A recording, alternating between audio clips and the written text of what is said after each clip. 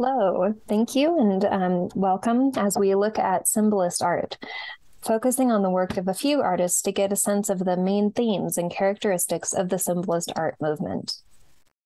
Symbolism in art developed in the last 2 decades of the 19th century and occurred in all forms of art, including literature, theater, and music.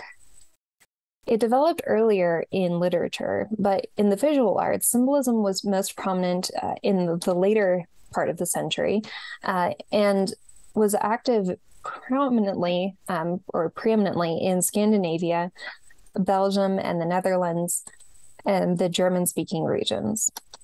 As with any art movement, symbolism was closely connected to the social and historical moment in which it developed. So in talking about symbolist art today, we'll also be looking at some of the cultural currents that were contemporary with it. We'll look at art by several different symbolists, picking out some of the most iconic or intriguing highlights of the movement for our attention, while concentrating on the most popular topics for symbolist artists. Traditionally, Western artists have sought to reproduce nature and reality, but through an idealized lens. They took their cues from nature, but would eliminate what they saw as a flaw. They would arrange forms to be visually pleasing, and they would essentially modify the real to achieve an ideal of beauty.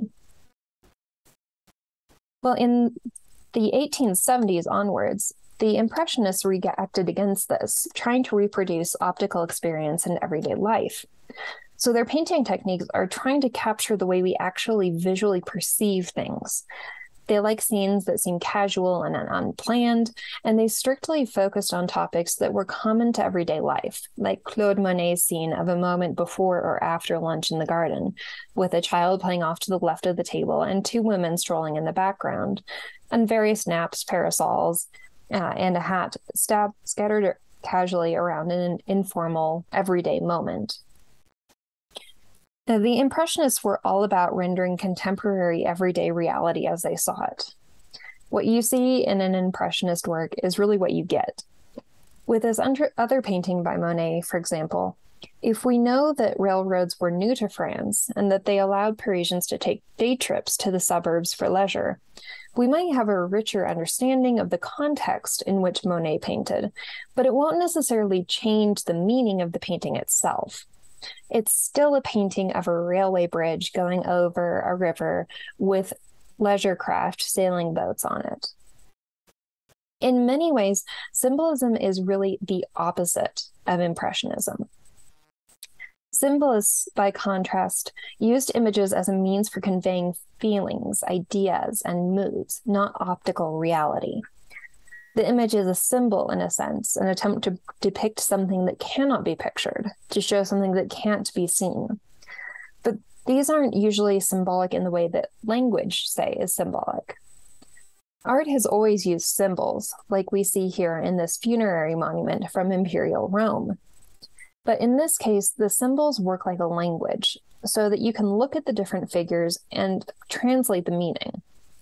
The deceased emperor and empress are being carried into eternity and bid a respectful farewell by Rome and the Campus Martius, the site where this monument is located. One could write the words out and have pretty much the exact same meaning as the image, and very little would be lost in the translation. But symbolist art is much less explicit, much less clear. We can't look at a symbolist painting and dissect it into a series of discrete codes. Sometimes they use figures that represent specific ideas, but often it's the ensemble, the whole work, that generates the feeling or mood. It's the work in its entirety that is the symbol for something that lies beyond representation. So here, for example, the Belgian artist Ferdinand Knopf gives us a very straightforward representation of the square in the city of Bruges, except that all life has been stripped away, including any surrounding buildings and even the statue that sits in the middle of the square. To the right, just a hint of blue in all of the gray, the sea has drifted up into the square, adding to this sense of abandonment, like the elements are reclaiming this city. It's strange, eerie, and beautifully haunting. If you were to verbally describe this image to someone, you'd have to use very poetic language in order to convey the same feeling as you get from looking at the image. Well, in this symbolist painting by Gustav Klimt, it's abundantly clear from the first glance that there is some meaning here, some wordless message. And if we learn more, we can understand more clearly what that message is. But even without that additional information, we still get a feeling or a vibe from the work. We can still find it disturbing or unsettling or strange. Monet's railway bridge may be just a railway bridge, but Klimt's women are facades for something threatening that we can't quite put a name on yet. In our overview of symbolist art today, we'll be focusing on the work of 5 artists. From the Italian Alps, Giovanni Segantini. From Norway, Edvard Munch. Max Klinger from Germany. Gustav Klimt from Austria.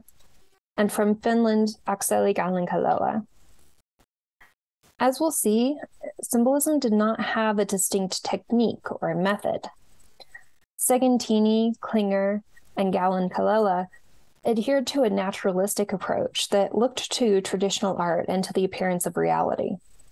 Munch, as we see here, tended to use very broad, thick paint strokes, almost flat colors, and simplified forms. Klimt, on the other hand, delighted in intricate detail, line, and surface pattern.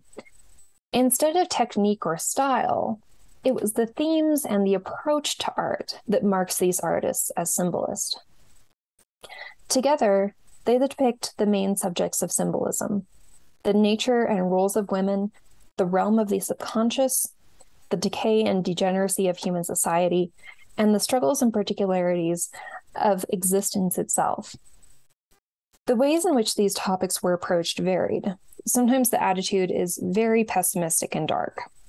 Other times, it's more mystical and mysterious. It's less common to find joyful images in symbolism, although some do express a celebration of life and love. Most symbolist art conveys something about the vague, inexpressible, and even unspeakable part of human experience. Much of it doesn't make sense because it isn't about reason or logic. Instead, irrationality, emotion, desire, fear, the primeval forces that lurk at the edges of our so-called civilized daily existence and in the dark corners of our hearts and minds. This is the realm of the symbolists. In fact, much symbolist art anticipates the work of Sigmund Freud that would come decades later. Freud didn't develop his theories of the unconscious and human sexuality until the 1910s and 20s, but dreams, the unconscious, and the hidden desires of the mind were already very much subjects floating in the cultural awareness of the late 19th century Europe. There was also a distinct anxiety surrounding sex due to the increasing numbers of sexually transmitted diseases, a declining birth rate, fears about genetic degradation of humanity, uncertainty about the shifting roles of women, and really a generalized concern with what some had come to see as an unhealthy decadence in the prosperity of modern society. Now, to my knowledge, there were no female symbolist artists, yet women are the most common subject of symbolist art. They fall into 2 types. There's the femme fatale, who is a deadly seductress using her sexuality to trap and destroy men. And the opposite is the angel, the woman whose sexuality is directed towards being a loving wife and mother. The ultimate example of this archetype is the Virgin Mary, whereas Eve is the original femme fatale. Images of the femme fatale, like this painting by Franz von Stuck, have an open, aggressive eroticism that was almost totally absent from art prior to this. You certainly had erotic art, some of it actually pretty explicit, but this confrontational, aggressive quality is quite new. The snake wrapped around the woman's torso looks straight out at us, but it really just adds to the sense of danger that she already projects. It's like the snake is a kind of underlining of the femme fatale's deadly, transgressive, sinful status. There'd certainly been erotic paintings, as I said, but this is really new. It's an extremely popular sort of genre with the symbolists. Giovanni Segantini's work gives us one of the clearest demonstrations of this binary. Here, we see an example of the positive maternal energy and earthiness of the Madonna archetype in the nursing mother. This particular woman who we see here is not really an individual, but instead representative of maternity as a whole, the very idea of motherhood, that state of being, which extends to animals like the cow and her calf here. Motherhood was the role that Segantini saw as the highest state of femininity. The mother fits into the archetype of the Madonna, and Segantini was a kind of Marian pantheist.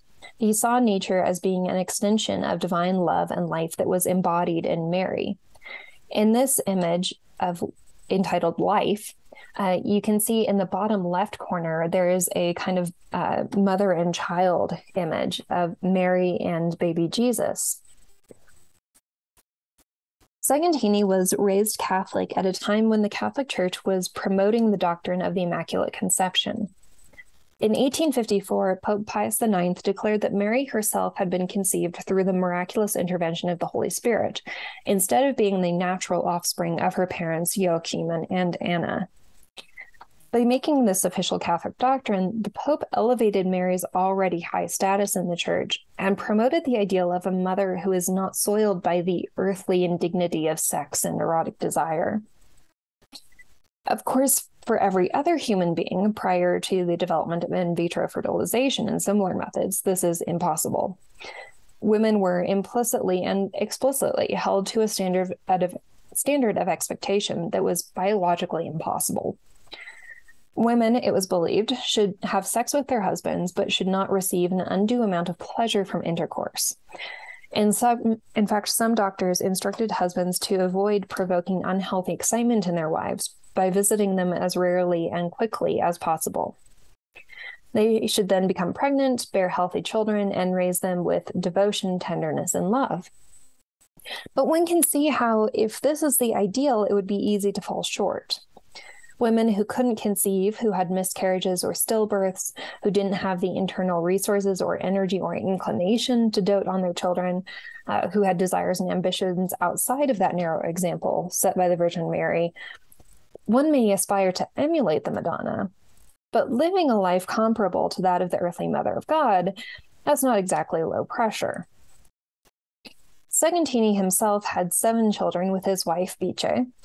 They lived in the Italian Alps, where Segantini painted massive canvases that presented his native landscape as a place where his ideal of maternal womanhood could flourish, a place in which the fertility and creative beauty of nature is an extension of the fertility and creative beauty of woman, a kind of alpine Eden. Motherhood was a supremely divine state to Segantini. He's famously quoted as saying, "I love and respect any woman in whatever walk of life if she has the look of a mother. Love, respect, and honor womankind, for they granted us life and gave us love." Well, just as the most important, sacred, and beautiful guise a woman could take on was that of a mother, the most despicable expression of cruelty and evil for Segantini was a woman who denied the role of mother, either via abortion, child abandonment, or celibacy, what we might call the anti-mother. Segantini imagined a particular fate for these women. This is one of only 2 really negative images produced by Segantini, and it's entitled The Evil Mothers. It shows the eternal suspension of anti-mothers in these soulless and broken wastelands, bound to cold, leafless trees until they find forgiveness from the souls of their unwanted children, who emerge as a bud from the tree to suckle at the breast of the anti-mother. This is the ultimate in redemption and forgiveness. The child who was denied the life-giving milk and love of the mother now is what pulls the anti-mother out of the purgatorial wasteland by lending its mouth to the barren breast. Notice how the branches of the more distant tree on the left look almost like branching veins, as if the tree is part of the human arterial system, so that nature, humanity, and the concepts of life, love, forgiveness are all wrapped up together, as if they're all really the same thing. The whole image is very strange, very otherworldly, and very haunting. It would be very difficult to draw a clearer distinction than is done in Segantini's work. the good mother, the life-giving Madonna, versus the evil mother and Eve, who was tempted by the devil and is in turn tempted by her husband, it tempted her husband Adam, thus causing humanity to fall from its immortal harmony with God into its current mortality and sinfulness. This is the other of the pair that goes with the evil mothers. It's entitled The Punishment of Lust. And in true symbolist form, everything is left vague. How exactly are these lustful women being punished? They seem to be in a state of suspended animation, floating above the frozen plain. It's all very otherworldly. It's not frightening, but strange, barren, and cold. If Segantini's idea of harmony, life, and peace is a thriving alpine farm with calves, cows, ponds, flowers, then this place, or this state of being, is far from that ideal. The landscape that we see is the mirror of these women's internal state of being. In terms of technique, Segantini practices something called divisionism, which was popular at this time among Italian artists. And it consists of constructing the painting using very small strokes of individual color that are not blended together. This means that even when you look at a close-up of a divisionist painting, it still seems blurry, like the resolution isn't high enough or something.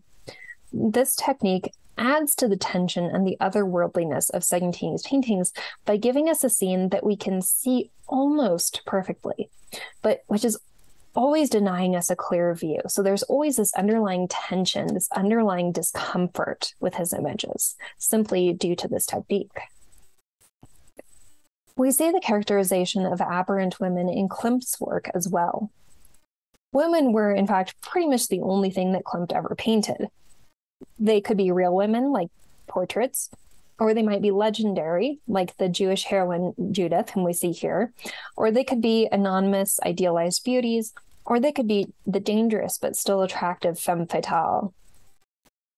In 1897, a group of Austrian artists resigned from the official Association of Austrian Artists, which they saw as being too traditional and confining, much as the French Impressionists had done a couple decades earlier. These dissenters established the Vienna Secession Group and held regular exhibitions on their own.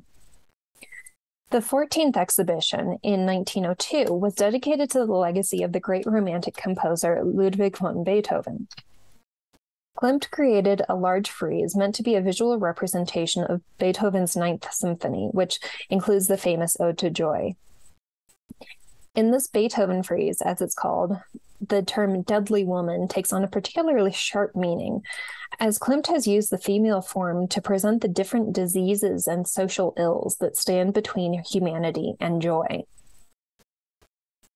The identification of these figures varies, but the women in the left foreground are the monstrous Gorgons from Greek mythology. The skeletal figures above them represent sickness, madness, and death. Some identify the figure leaning forward as syphilis, which was a major problem at this time. The placement of these highly stylized figures next to this massive gorilla-like monster adds a level of strangeness and grotesqueness through the juxtaposition. The monster is Typhus, who was the father of all monsters in Greek mythology. His name also comes from the same root word as that of typhoid, the deadly bacterial disease. To the right of Typhus are Lust, or obscenity, with her red hair. To her right is wantonness and heartlessness. And in the foreground, gluttony or debauchery. Farther right, framed by Typhus's massive wings and snake body, is gnawing anxiety and fear. Again, what gives this image its power is not simply these personifications, but their depiction, the way in which they are presented, their arrangement, the cramped and claustrophobic feeling in which we have this barrage of intricate details. This is a case in which the whole is truly greater than the sum of its parts. It's the creepily distorted skeletal figures peering out at us, paired with the unapologetically erotic yet hostile women, accompanied by the gigantic typhoid monster.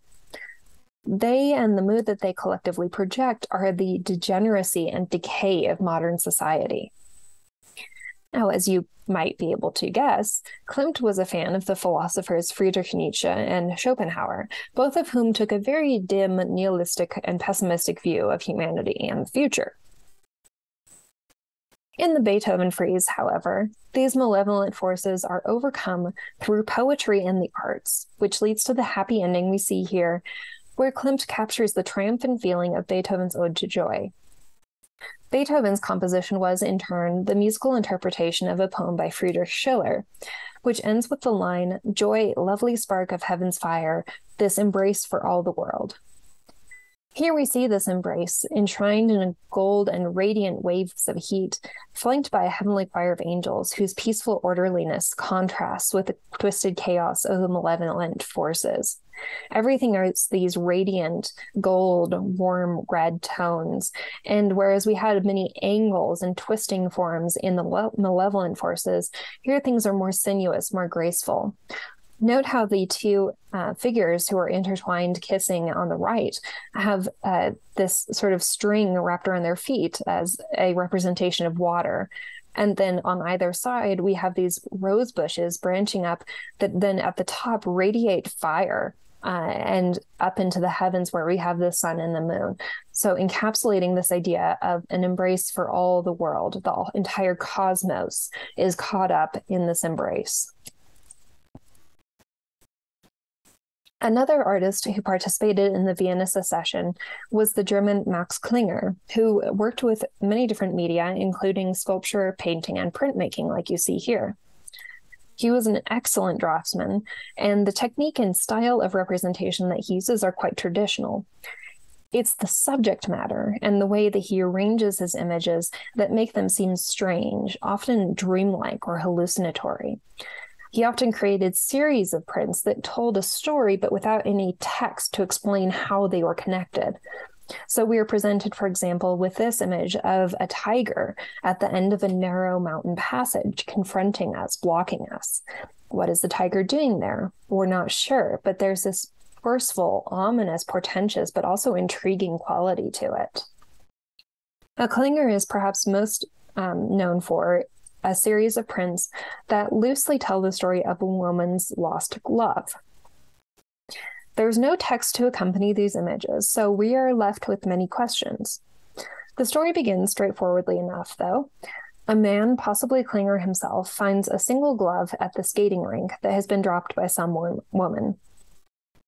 Notice the clever way that Klinger has arranged the scene, placing the figures in alternating diagonals to create a rhythm that is interrupted by the motion of the man picking up the glove, so that it feels like there's a sudden break, like a sweeping motion and then an interruption, something that's just taken us away from the regular pattern of life and off into a tangent of the unreal or surreal. The man takes the glove home, where it soon takes on a life and a presence of its own, haunting his dreams and consuming his thoughts, so that the glove is a stand-in for the unknown beloved, a malevolent force, and a vulnerable object of desire all at once. Here, the glove creeps into his dreams with anxieties and fears, clawing at the man, trapping him in the corner of his own psyche as he clutches at blankets, pushed against the wall. A gigantic glove with the moon rising behind it is in the background. And then this tidal wave washes up on the shore of his bed. We have two additional gloves reaching out from the left side.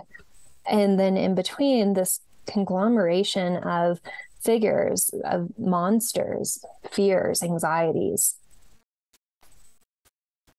Here, the glove is tossed about on a stormy sea. You can see it in the bottom left, and risks being lost forever to the depths.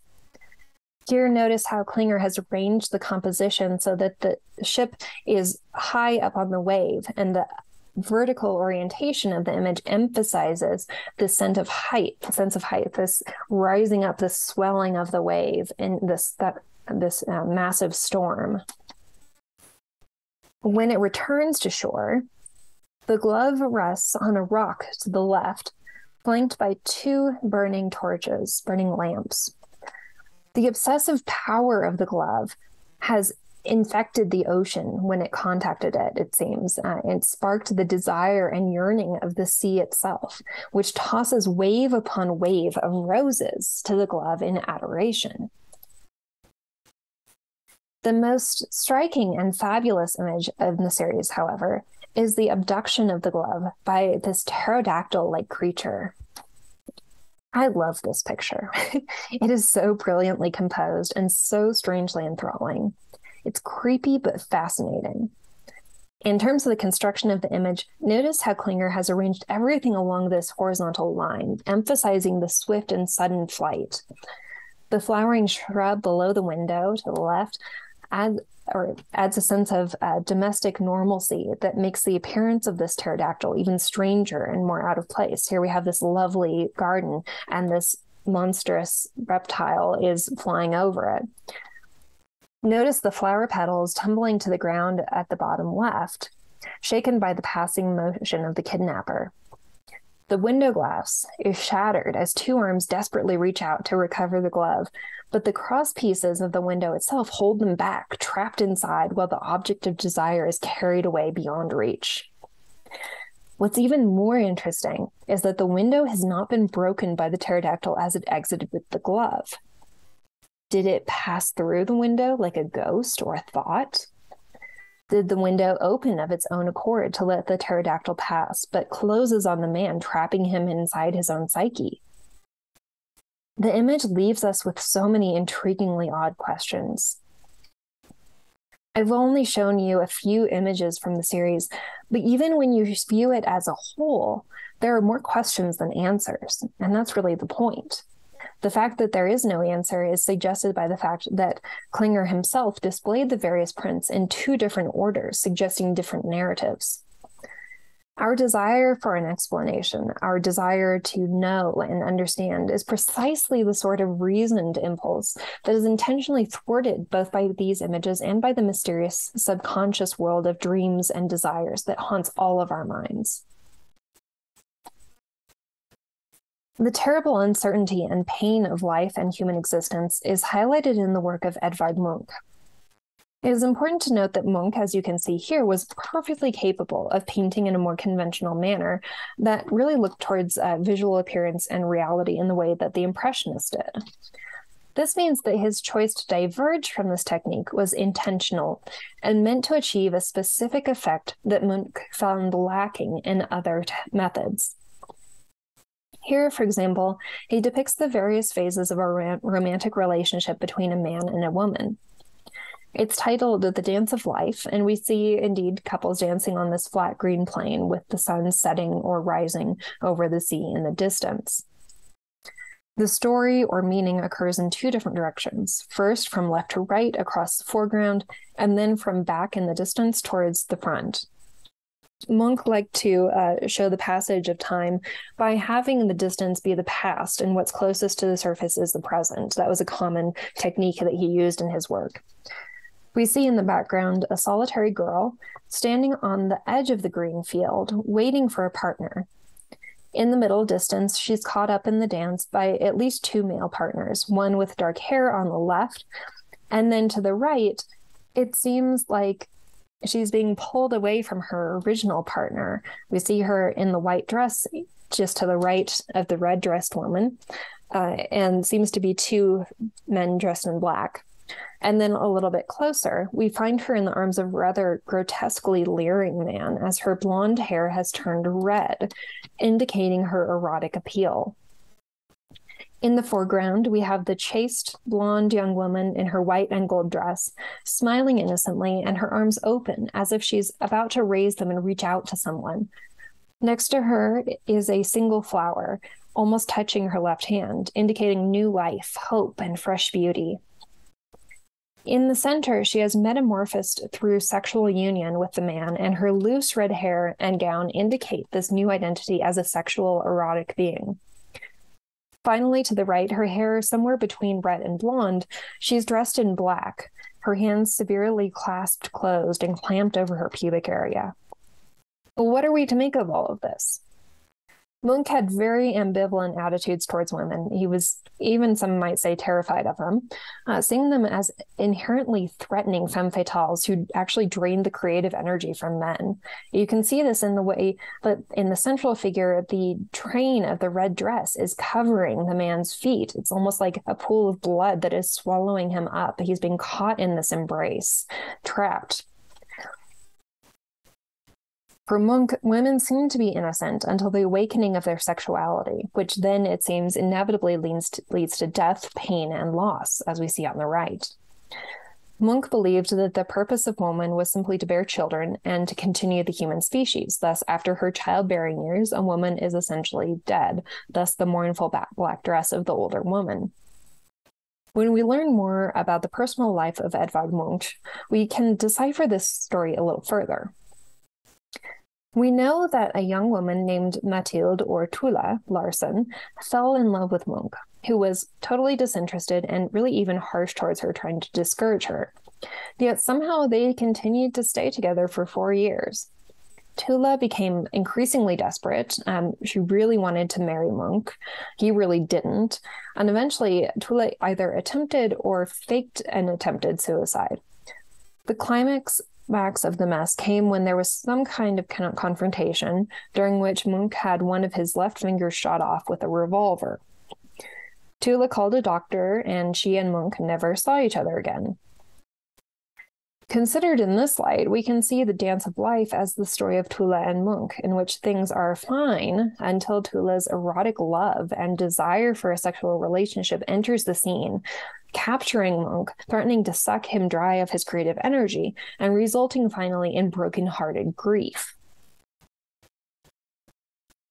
Munch created one of the most famous images in art history and one of the best-known images of existential despair and anxiety. He, in fact, produced multiple versions of the Scream, but this is the best known, located at the National Museum in Norway. A year earlier, Munch had written the following, quote, "I was walking along the road with 2 friends. Then the sun went down.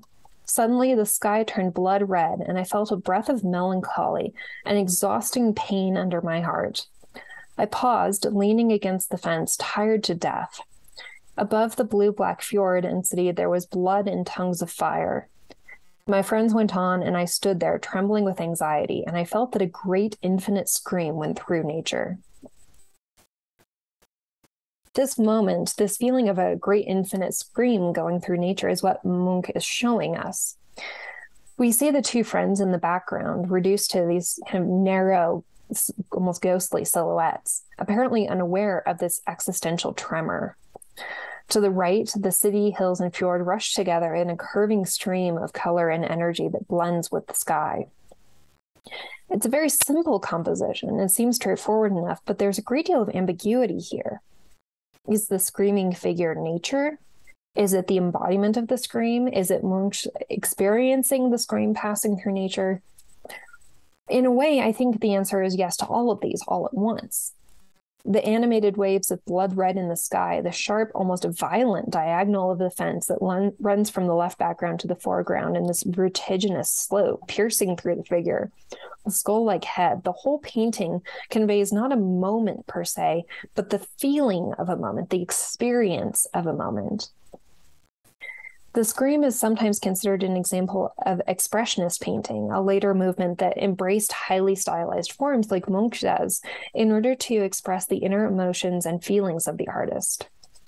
Whereas symbolism can look very traditional and realistic in its representation of forms, expressionism tends towards abstraction in the pursuit of expressing internal feelings. Now, lest you leave with the impression that symbolism is all dark and warped and tragic, much of it is, but we'll finish with 2 paintings by the Finnish artist Akseli Gallen-Kallela. This is a very different kind of symbolism. Nothing here is strange, neither the method nor the subject. Gallen-Kallela uses a beautiful, somewhat loose application of paint that adds a kind of soft and natural aliveness to his images. It's incredibly simple and yet also very vibrant. They look very naturalistic, but are also masterpieces of simplicity. We are looking at a young country boy who is looking at or past a crow who is inspecting something on the ground. The very simplicity of this image makes it feel very portentous, very meaningful. There's this ineffable aura of mystery here, as if we're seeing a moment in a fairy tale almost. This juxtaposition, this contrast, this almost conflict between the boy and the crow. Can someone present something so simple to us without there being a meaning to it? That's what our minds ask us. What's happening here? What does this mean? Notice the angle from which we view the scene, elevated as if we're much taller than the boy, maybe even floating. But the ground doesn't actually seem to be beneath us. It too seems to float, and with no horizon line or other point of reference, it's hard to find a visual anchor. And this disorientation adds to the mysterious quality, the otherworldliness, the fantasy quality of the work. Gallen-Kallela was working at a time when Finland was defining its identity as a nation independent from the Russian Empire, to which it still belonged. He was very proud of his Finnish identity and heritage, and his landscapes, like this painting of a remote lake, has a weightiness to its depiction that makes it seem more than just a lake. For example, compare Gallen-Kallella's painting to this work by Monet, showing the canal at Zaandam in Holland. You might say that this is an unfair comparison, since Monet is presenting us with an inhabited waterline. We have houses along the shore, but that's the point. Impressionism was much more interested in landscapes as a setting for everyday human activity, the inhabited landscapes, the domesticated landscapes, you might say, as a setting for leisure or a household or something like that. Monet's scene doesn't have a spiritual quality to it. At this moment in his career, he's really interested in depicting a stretch of the riverbank as such. In Akseli Gallen-Kallella's painting of the lake, the sweeping line that you see snaking across the surface is caused by naturally occurring currents in the lake. But in Finnish legends, it was said to be the remnant of the wave caused by the great hero Venemoinen as he rode across the water. So the lake that we see here is simultaneously both a lake and also the surface symbol for a love of nature, a love of country, a sense of history and heritage, and an affection for the old legends, and a desire for freedom and independence. This is a fairly small painting, but it has this expansive quality to it, as if we're looking at something more than simply the surface of the lake. There's this importance to it, this significance that Akseli Gallen-Kallella gives it. Somehow it feels like we're seeing something much deeper, much more mysterious, something that words can't quite express, nor the mind pin down. This is what symbolism is all about. The perpetual quest to represent what lies just beyond representation and understanding. Thank you.